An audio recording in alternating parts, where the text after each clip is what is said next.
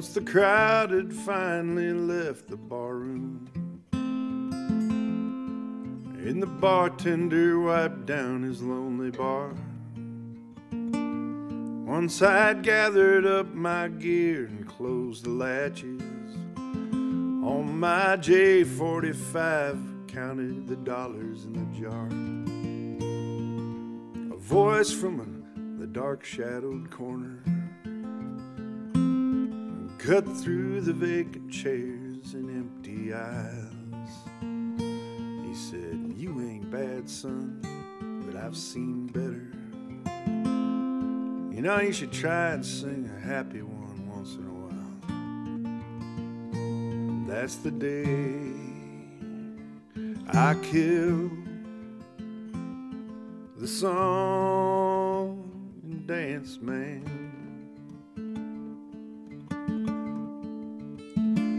He said, "Kid, you got a lot of potential, but no one wants to pay to see you whine. You bitch and moan about all of your heartache, about anyone who's left you in your life.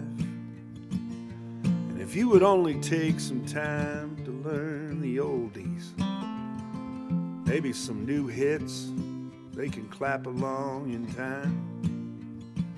You could sing Angel from Montgomery with that karaoke queen. Hell, she knows all the words, doesn't know its pride."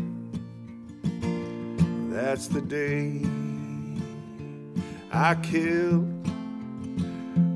that song and dance man. That's the day I killed the song and dance man.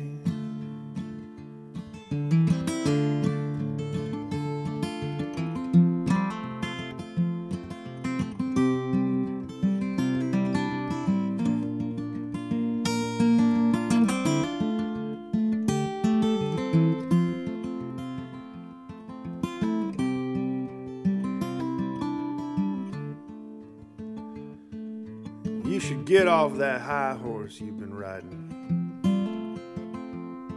preaching all about poetry and art.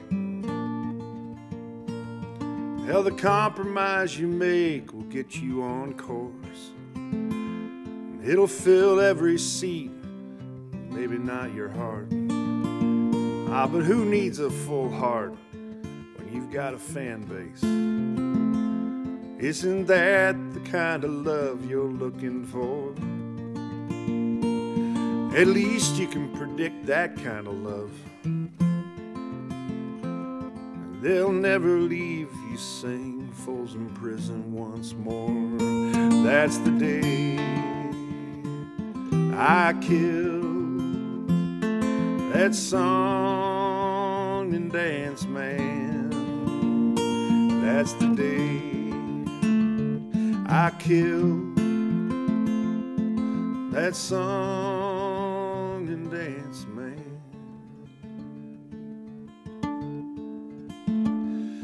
He followed me on out to the parking lot,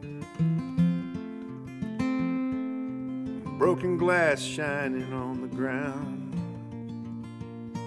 And he could tell I was trying just to ignore him. So he tried one more time to turn me around. He said, "Look, man, I didn't mean to offend you, but I just hate to see your talent go to waste.